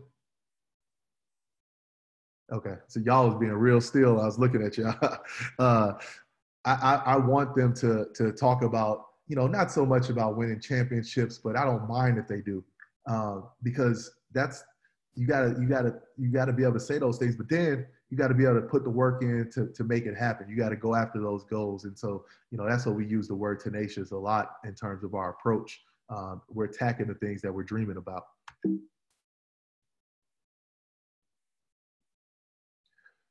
So I said the core values were ones we train and we teach. The first 4 in this, we call them non-negotiable values. And again, you know, I was lucky enough to inherit, most of our guys had these already, but in terms of recruiting, if you don't have these 4 things, we don't mess with you. And I tell my staff, and it's the same thing in terms of putting together a staff. If you don't have these 4 qualities, it's non-negotiable. You can't be a part of our program. And so we had to deal with a little bit, 1 or 2 guys that didn't have it when we inherited them. You know, I'm not a run a guy off type person. We tried to mold them over to doing what we needed them to do. But these are things that are important. You have to have integrity. You have to be passionate about all these things that are important to us. You have to be a team player. It can't be about yourself. Can't be about, you know, I. We have to be about the group. And then you have to have a commitment to excellence, a commitment to being the best that you can be, commitment to being great.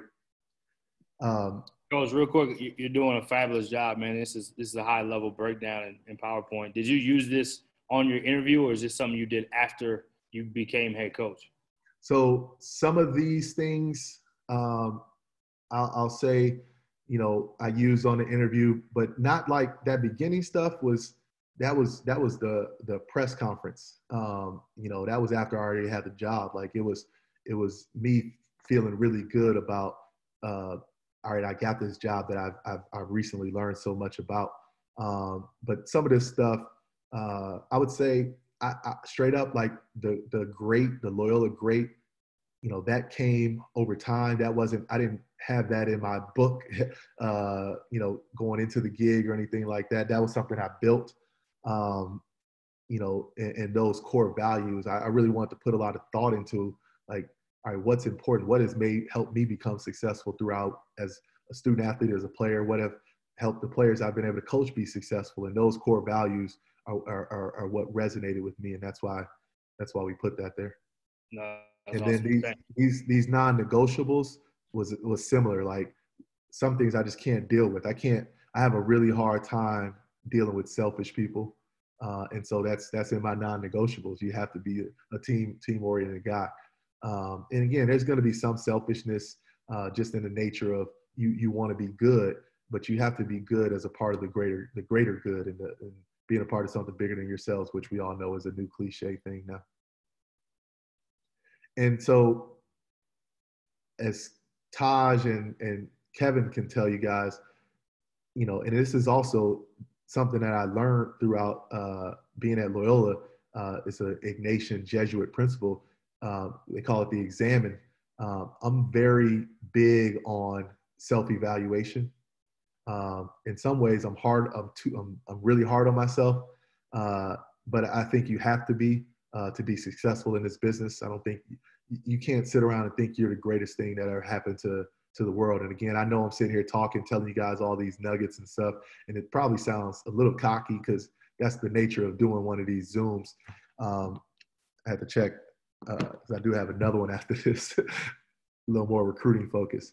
But anyway, I was saying, you know, you have to talk a little bit about yourself, but I don't view that as selfish.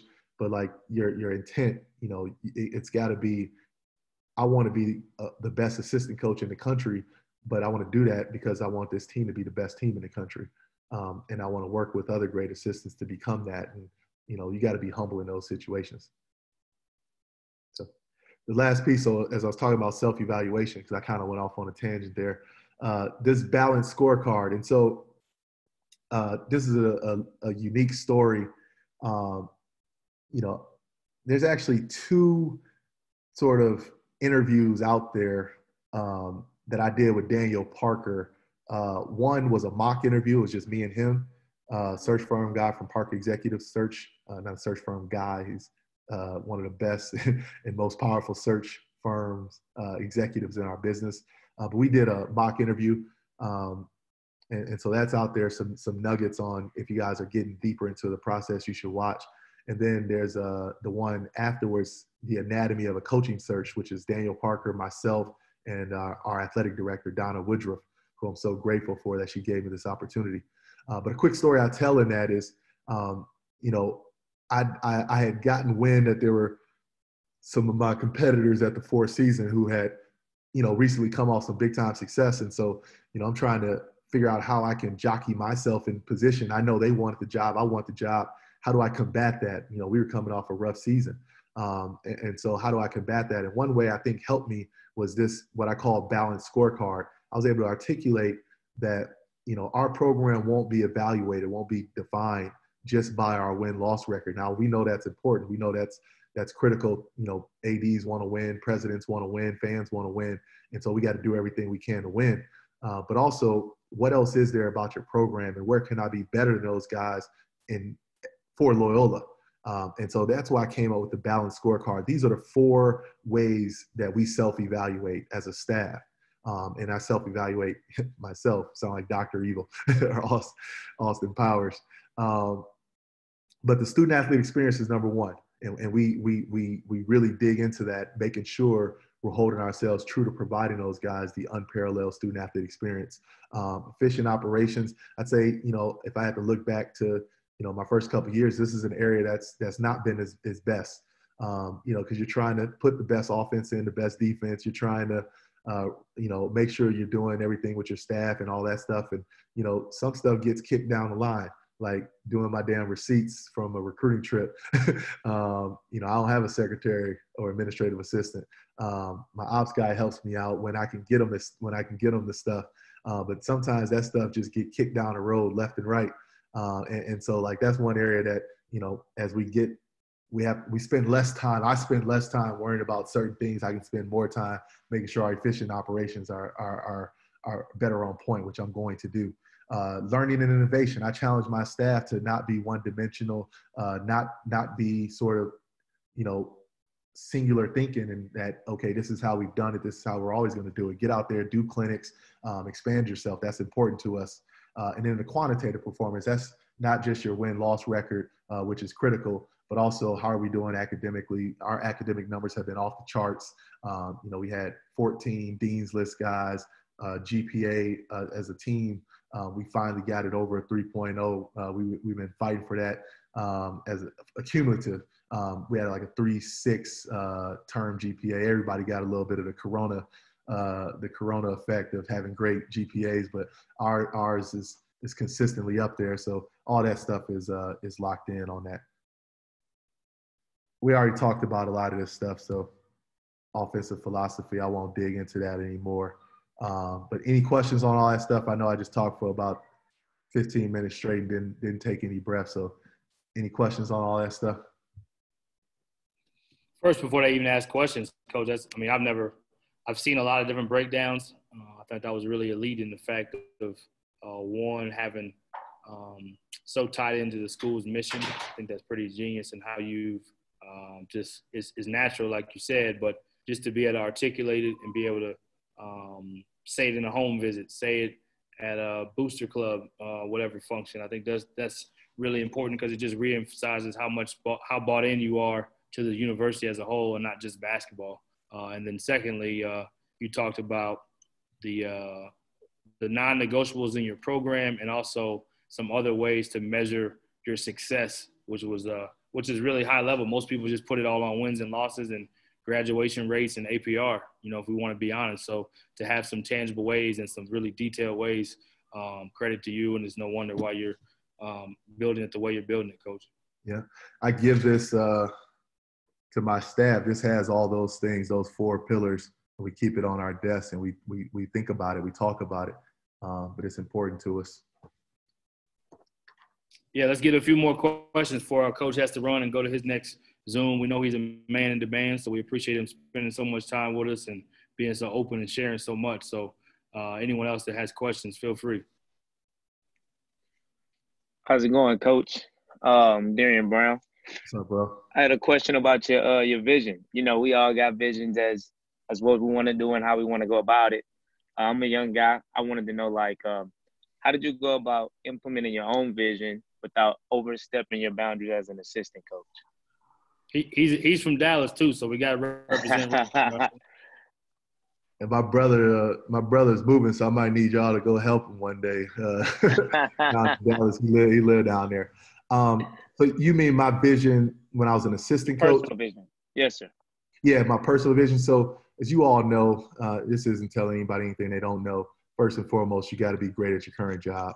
I don't love the word loyal.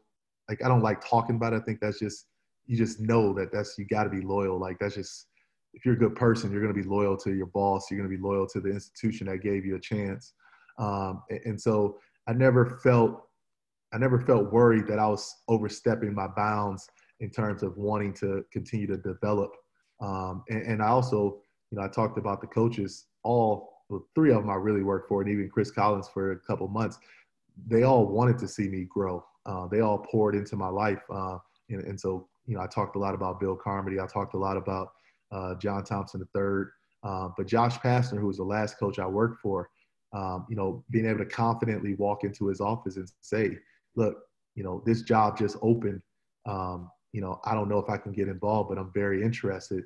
And for him to right away pick up the phone and see what he could do to help, that made a huge difference. And, I would say, that's a product of me being good for him, right? And so, I really put my heart and soul into trying to help my programs advance as an assistant coach. And so, when I spent my time thinking about how I would develop a program or, how I would develop a staff and all that type of stuff, I never felt like I was cheating my program, during that time, because, I knew that I was giving my all to what we need to do to be successful. Appreciate that, Coach. Yeah, great question. Another great answer by Coach. Let's take 2 or 3 more, and then we'll let Coach kind of get on his way.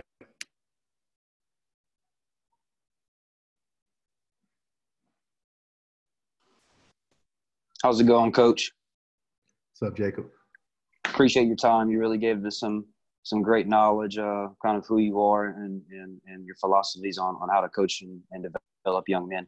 My question for you is, I'm an assistant basketball coach over at LSU Eunice. We're entering the program's third year. So a lot of the things we discuss amongst the coaching staff, in terms of doing the little things, I guess, to not only brand the university, but to also have the abilities to bring in players that are a little bit recruited highly than others and things like that. So I guess my question to you would be, what are some nuggets that you would have for, I guess for an assistant coach? Kind of the day in, day out kind of things like that you do on a daily basis. Yeah. And so from a recruiting standpoint, and again, I'm not big on rankings and all that type of stuff. Trust your eyes that you are identifying guys that maybe is undervalued. I can go into a stock market presentation. If you're going to invest in stocks, it's not always the best to go, invest in Facebook, which is trading at whatever the hell it's trading at. You got to find some undervalued stocks. You got to find some guys that will buy into what you're building, what you guys are trying to do. And that's the way we've attacked our domestic recruiting, is getting some guys that maybe have been overlooked, but we've seen through evaluation, through getting to know them, that they're better than what people think. And so we had 3 freshmen on the All Patriot League team, the All Patriot League rookie team, and 2 of them were big recruits because they were international. The other one is equally good, but nobody knew about him. He had 1 offer, and it was us, because we put the work in to be able to find and identify them, and we trusted our own eyes. But in terms of the actual story that you tell them, I just believe it's got to be real. It's got to be authentic, and you just got to say it with passion and conviction. You got to let those guys know that, you're going to do what you're telling them. You're going to do what you say you can do, and that what you're saying is best for them. And hopefully yes, sir. Do it. Thank you. Great question to answer. And Coach Hardy, I'll piggyback that just to ask a question for Jacob in a sense. I think sometimes younger in your career or at parts in your career, maybe you feel like in order to there's pressure to perform in recruiting. So you feel like maybe you have to tell somebody something they want to hear, or you're going against a school that maybe you haven't gone against. So it's a little more intimidating, like you were talking about recruiting Mr. Basketball to Georgia to Northwestern, and Carmody's going to the in-home visit. And I think you've always been natural at being comfortable in your own skin, and everyone doesn't have that. So I guess what would you speak to about just not really worrying about the hype of a situation or certain things, and just sticking to that integrity, and just really recognize real kids want to be told the truth, and they want to know they can trust you. So if you don't mind just kind of adding on.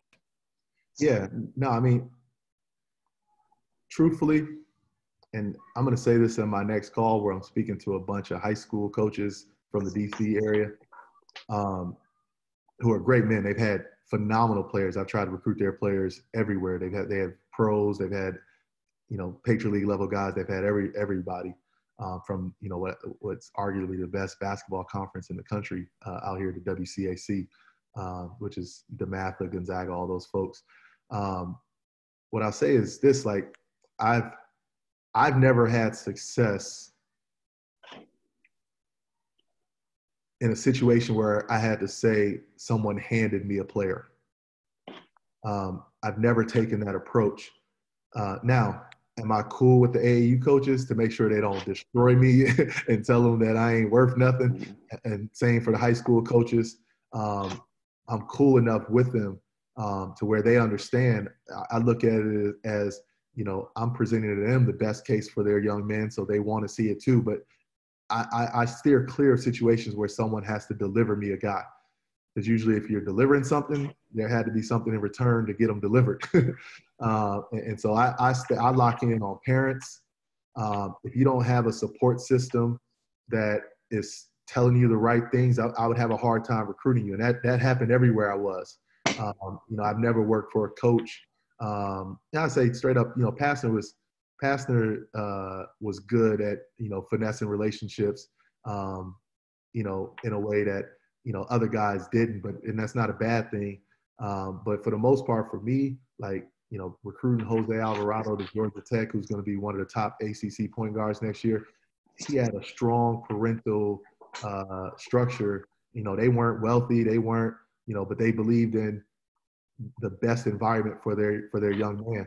And, we were able to get that out just by being authentic. We locked in on building and showing that relationship, how it was gonna translate when he got to college. Thank you, Coach. Hey, Coach, I got one last thing for you, man, before I head out of here. I grew up in Chicago. My wife is from Baltimore, and my kids were born and raised here in Atlanta. So is it Chicago deep dish Polish sausage, Atlanta's chicken and waffle, or Boston or Baltimore's crabs? What's your choice? Yeah, so hey, that's the best question all night. that is a great. You gotta say Chicago, man, so I could win for this. I mean, it's going to be Chicago. Now, mind you, yeah, mind you, I spent most of my life in Chicago, and so you hit them both on the head. Like every time I go back, I gotta either hit. I'm more of a Lou Malnati's guy than the Giordano's or Gino's East. So I hit Lou's every time, and I hit Portillo's every time. So hopefully I'm there long enough where I can hit both without gaining too much weight. But no, it's a must. But again, my people from Mississippi, so I enjoy the soul food down in Atlanta. In Baltimore, I'm still finding my way. Like, the crab is, this is one thing you see at Baltimore. You go to a club, right? And I don't go like I used to, but we all family here. I know it's recorded and everything, but you end up at the club in Baltimore and you see people decked out like, fellas in they button downs and they, doing their thing. The girls got on the nice dresses and all that stuff.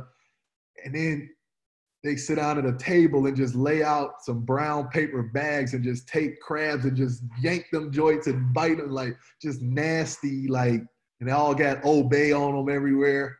And like, it's just like Old Bay spread out on their dresses. I would spill it. They don't spill it. But it's just different, man. I love Baltimore, but crab, like, that's too much work, man. And I sweat quick, and I can't do it. Like, somebody broke it up for me. Like, back in the day, my mom, like, she used to make ham hocks or something. Used to pick out the meat and give me a bowl of it, and I ain't have to get all up into it. If it's like that, I'm cool with it. But if I gotta crack it and twist it and dig out the little nasty stuff, I can't do it. Too much work. My wife makes fun of me. My wife makes fun of me all the time. Yep. Man, I'm at the club. Like, I'm trying to bop a little bit.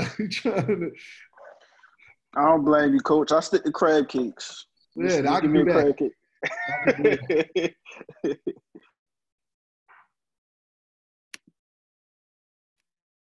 I think Coach Bryant, Coach, you had one question. We'll take one more if we have any, and then we'll shut it down.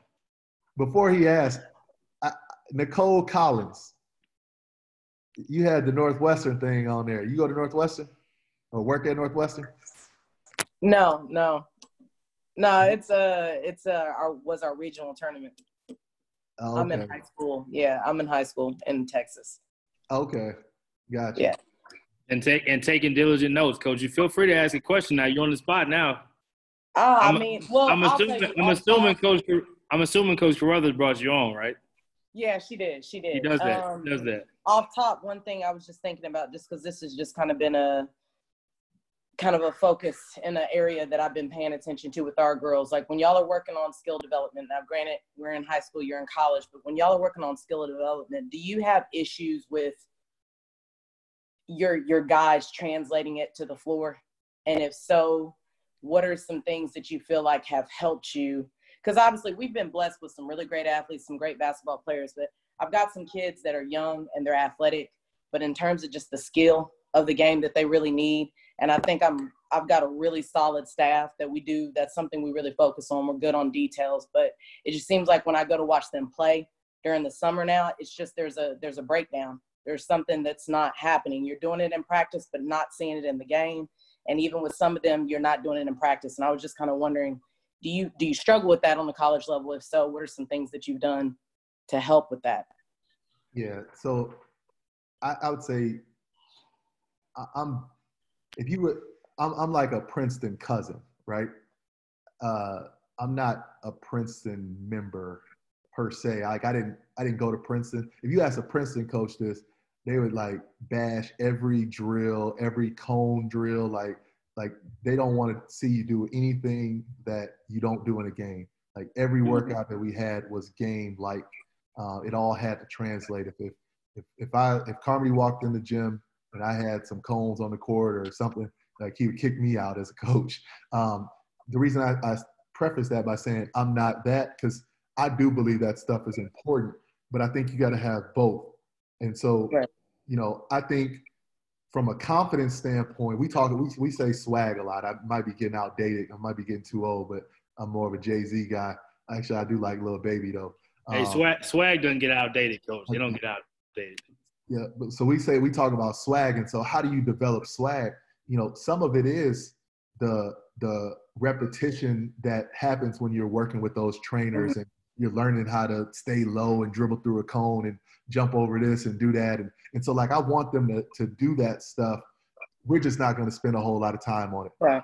And I want the assistant coaches to be as creative as they want in terms of things that they believe in. I don't micromanage that. I'm not, you know, if I come in there and they got 50,000 things on the floor, I'm cool with it. But then just know that we're not going to spend that much time on that stuff in practice. In practice, we're going to do a lot of the things that are going to translate into the games. We shoot a lot of game shots, you know, and to me, that's what I want to spend my time on. But I don't fault the other folks for spending their time on the other stuff. And I do think there's value to it for our guys. Thank all you. right. Appreciate you all. Because I had to run, I don't like to be late, but I'm going to put my email. Yeah, please, coach. And number. I'm not going to do it all fancy like everybody else, so y'all just know T. Hardy is me. And I put my cell in here. Now, I know Julian's probably like, man, he going to hit you back, but he going to hit you back late. That's the truth. Like, I may not respond right away. But I always mean what I say. Like, and so like me and Julian, we're gonna get together Friday. I know that. Just bear with me sometimes. No, that sounds good, Coach. I got 4 kids, man, and we all under quarantine, so I can't move that well. But oops, I was sending that privately to somebody. As you type in the chat, I'll just say, Coach, big time having you on, man. I think it's obvious to everybody who doesn't know you, and those that do know you already know this, but just so high level of a communicator, of a person, down to earth, still having fun with the game and still having fun in life, connecting to people, treat people, make people feel like they're important. And I think you're just going to continue to do great things there and with your family, and anything else you do in this business is going to be gold, just like it has been, man. So appreciate your time today. You were awesome. As good of a guest as we've ever had. So appreciate that. And thanks everyone for coming on. All right. Appreciate you all. Take care. Love you, Shelly. Thank you.